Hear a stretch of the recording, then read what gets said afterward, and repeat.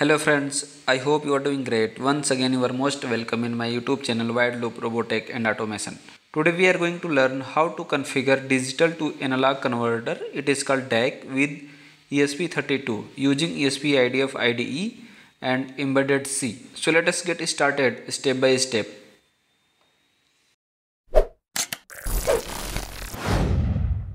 First of all, I will create here new project. Go to ESP-IDF Explorer and new project wizard,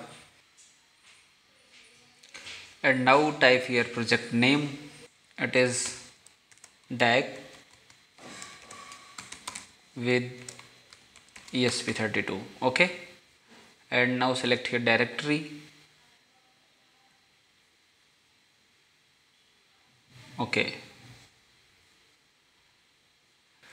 click on choose template and select this template. Click over here. Yes. Okay, this is our new project DAC with ESP32. We will start here writing the program. Close this, and first of all I will include some headers. As include FreeRTOS,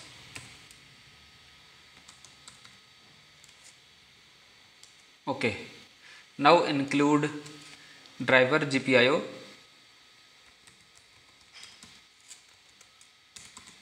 okay. Now I will include driver DAC, okay. As include driver DAC.h, okay. So now I will set up here DAC channel. So DAC output enable, and I will pass here argument. It will be DAC channel. So we will go to its definition.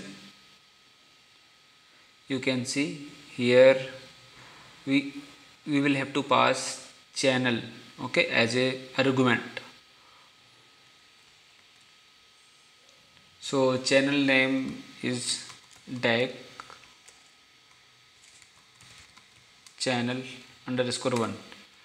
I am using here channel 1, and channel 1 is GPIO 25, okay. So we will get the output on GPIO 25. And now I will use while loop. It will be true because of it is infinite loop. Here I will use one for loop. For int I equal to 0 and I less than or equal to 255 and I plus plus. And I will write on DAC channel DAC output voltage, okay, channel 1, okay. Copy and paste, and I will write here I, okay. So its maximum value will be 255 because of ESP32 support 8-bit DAC, right. I will print here DAC value, printf DAC is %d, okay, and I, and here new line, okay. Here I will use delay, task delay. I will use here 50 millisecond delay, okay. Portic period underscore ms, okay.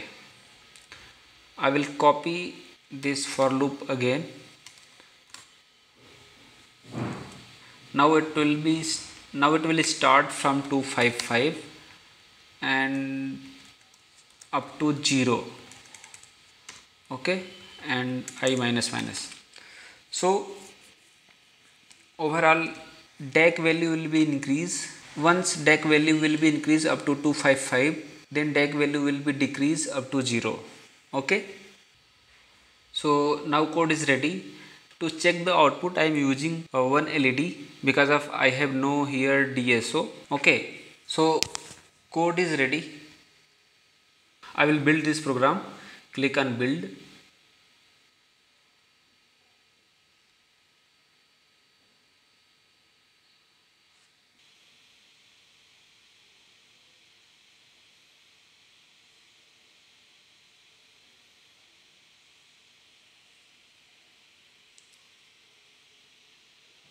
Okay, code has been built successfully.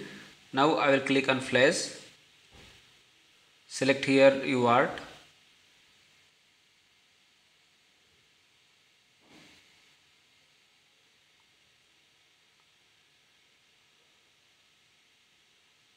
Okay, code has been flashed successfully. Now I will open monitor.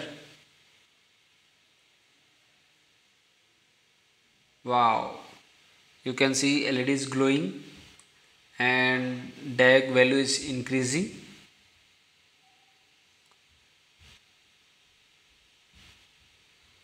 Brightness of LED is increasing as per DAC count is increasing. Okay, and LED brightness is decreasing as per DAC count is decreasing. So friends, I hope you enjoyed this video. If you really like this video, so please do like, subscribe and share. Thanks for watching.